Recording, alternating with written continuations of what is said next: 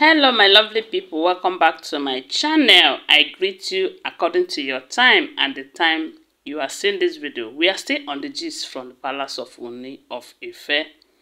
Allegedly, my people, they say Ashley is in hot soup as it is now because of what she called Queen Naomi. Ashley and the king, this time around, it be like say their love before that time when they make us believe that they are in love. Be like saying something now hold that love, because as it is now, that thing no can hold the love again. Yes, that is one thing about using something to make someone to be with you or love you. When you are with a person who doesn't love you genuinely, who is coming for you because of one reason or the other, that is not pure love. It will get to a point where you will look for that person you will not see. Or even if he or she is there, that happiness and love will not be there again. That is exactly what is happening. Recall that initially, before now, it was anytime Ashley come to Nigeria, the king will take her around. They will make the people believe that they are the best, as in Romeo and Juliet of our time. No be small thing. But waiting can happen. Waiting happen if that love is what they made us believe then. And that is why a lot of people are saying that after this seclusion, that all the kaya matter, everything where they don't pack put for this man's head, all of them don't expire. All of them know they work again. So as the king don't they show them pepper small. They say the king no they even give them, no they even look their face again. The thing can't they vex them. They don't they blame Queen Naomi as if she tell them say may they go use Kayamata hold her husband. So they said the king don't ban Ashley from entering her palace. And no, not her palace, her chamber. Because when I know say if the king says she not going to enter palace, all those elders where then they work with Ashley them, they feel they find opportunity, against the king. So, but the best thing will be say the king don't ban her, make she know they enter her chambers again. And I know say that one hot, he go hot am, because she too no go enter another man's chamber. Because this thing will be said that the king they do them, na serious matter. So if the king can't deny them bola, they no go get bola anywhere, because the traditional stuff will be said the king don't do them. Don't do to them. Now another case on its own. So my people are waiting cause all these things be say Ashley go post for their group say which kind pastor where Queen Naomi be say Queen Naomi na fake pastor. She said that Queen Naomi is a fake pastor, that if not, she shouldn't be sleeping with another woman's husband. So this time around, Ooni is Ashley's husband and is not Naomi's husband. Wahala no dey finish. Wahala no dey finish. So according to what we are hearing, they said when the king got to know about this post from Ashley, he was so mad. One is that calling Queen Naomi fake pastor, then claiming that Ashley is sleeping with another woman, that Naomi is sleeping with another man's husband, is an allegation, a serious one at that too.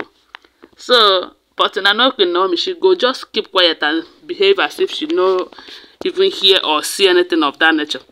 So they said the king have made it clear to her that she is never going to enter his chamber again until she apologized to Queen Naomi. But something happened.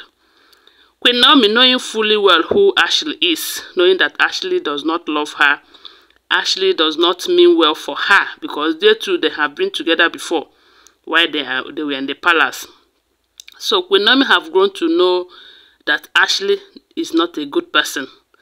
So they said Queen Naomi sent a message to Ashley telling her that if anything should make you come close to me, all in the name of coming for forgiveness, that what she will do to you, as in how it will end, you might not even live to tell the story.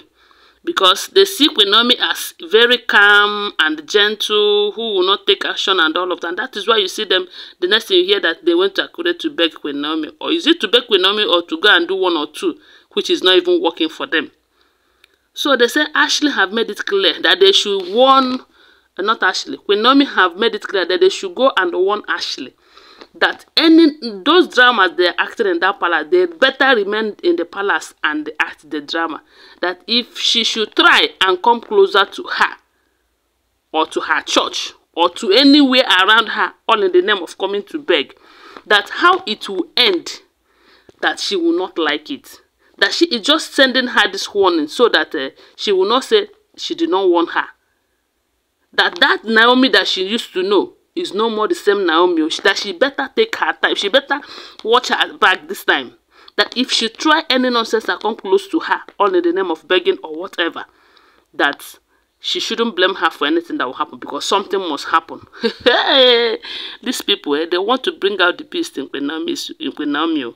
Because let me tell you, every man, every woman have the other side of her.